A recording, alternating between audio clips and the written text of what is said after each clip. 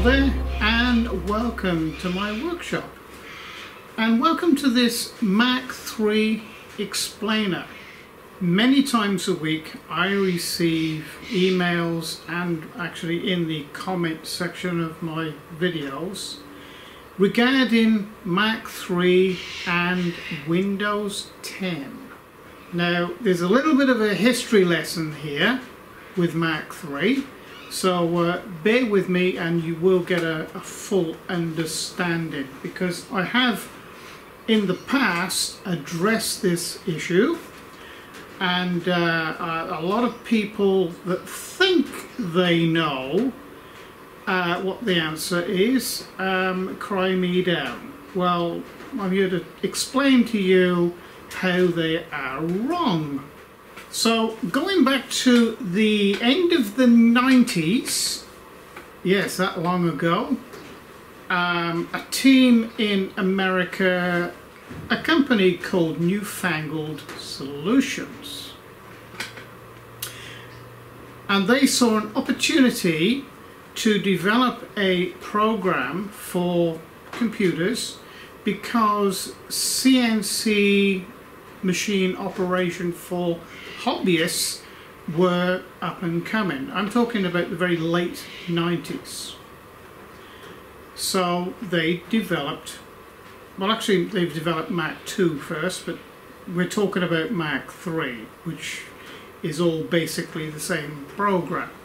So by the time they brought it out and really got going with it, it was 2001. And of course, about that same time, XP was released in 2001. So XP was released as a 32-bit operating system only, because that's what the computers of the day operated on. So that's what Mach3 was developed to work with, a 32-bit operating system, as was all of the programs available of the day. I keep on looking down here because I've got actual dates written down. Okay, so then the computer manufacturers decided to start releasing computers with 64-bit operating system to make them faster and to deal with the workloads that were put upon them. But of course, all the programs available up until about that time was all 32-bit based. So the computer manufacturers had to develop or release their computers with a dual operating system, or a system that would operate primarily with 32-bit programs. So all was fine. All the old programs worked, Mach3 worked, so everybody was happy. And then in October of 2009, Windows 7 was put out. And again, Windows 7 was about a 50-50 split. In other words, half the computers that were being produced, because they don't just switch over to 64-bit only, overnight. It takes years to actually use up all the computer parts that was made, for joint 32 and 64-bit. Okay, so they had to use up all the backlog of parts, basically put, rather. So Mach3, working with Windows 7 computers of the day in 2009, was fine. And then they brought out Windows 8 in 2012. And it is at that point that they started to phase out the 32-bit. However, there was still, legally I think, they were still obligated to have what they call a 32-bit leg inside the computer. In other words, it would still, the computers of the day, Windows 8, would still operate a 32-bit program. All right, but basically they were 90% 64-bit, something like that. So in July 2015, or by July 2015, brand new computers from that date were pretty well 99%, probably 100%, 64-bit only. In other words, over that 3-4 year period, maybe a little bit more, quite a bit more, yeah, 4 or 5 year period, they phased the 32-bit ability out. But of course, a lot of people still had Windows 7 and Windows 8 computers when Windows 10 came out. And at the time of Windows 10 came out, Windows offered a free upgrade to Windows 10. Okay?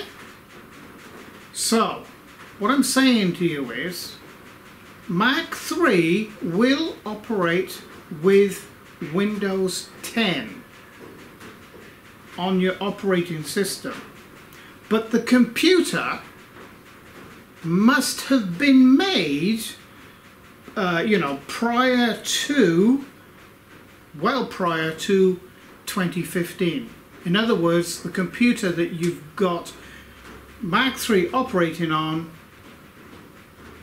with Windows 10 is one of these upgraded Windows 7 or Windows 8 computers.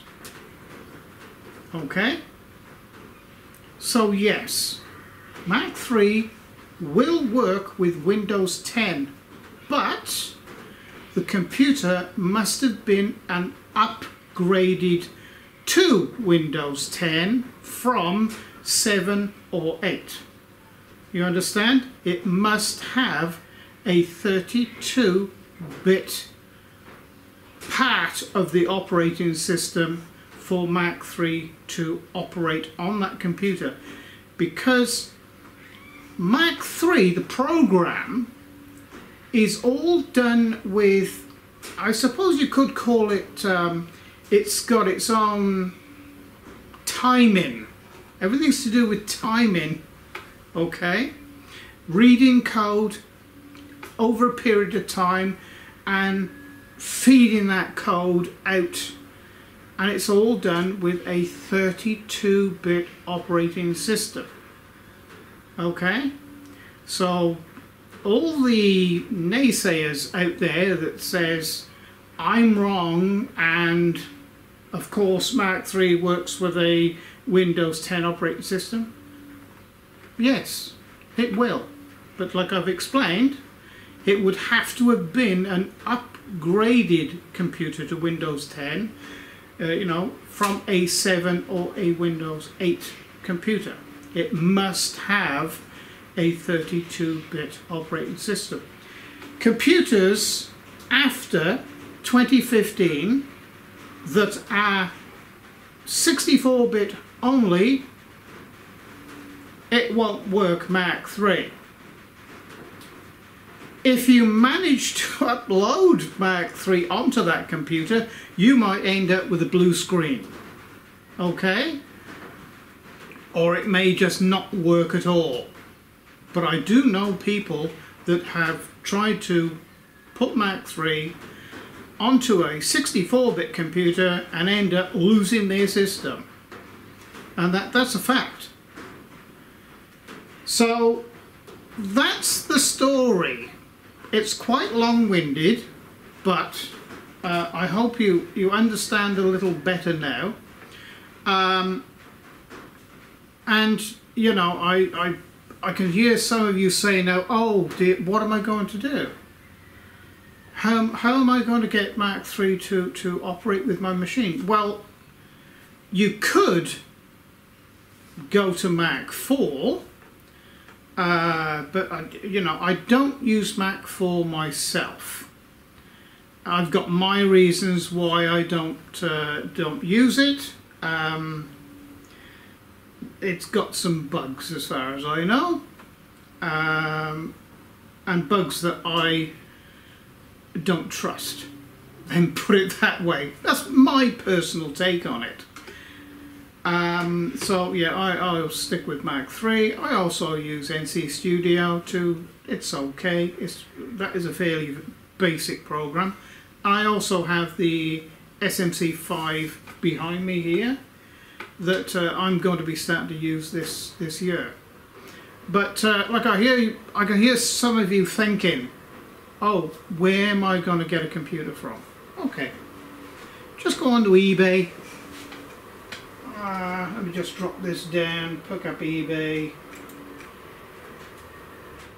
Now this is in Australia, but I do know that I've seen these companies in America and also in England, and I would say every other country around the world, you know, sort of a westernized country, would have them too. These companies buy batch computers, you know. They'll go in and buy a, you know, just say for example, you know, a banking system or a bank, whoever it is. I'm only saying a bank because, you know, a group of companies then that would have maybe a couple of hundred of these computers. So what they do, what the banks do, they have the hard drive taken out of them for obvious reasons, and you know, sort of government computers too.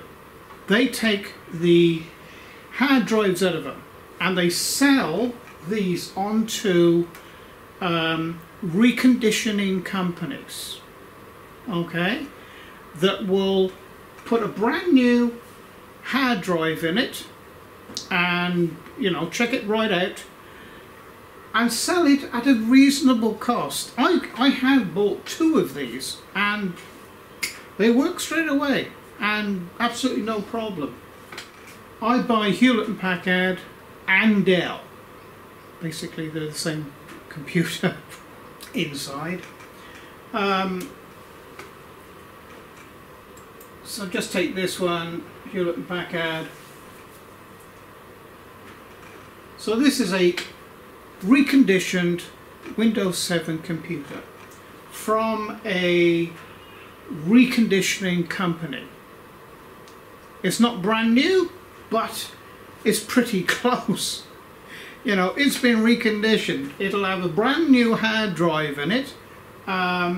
You won't be able to have, with this system, you won't be able to have SSD, so it will be a hard disk drive, which is fine. We've been using them for the last 30 years.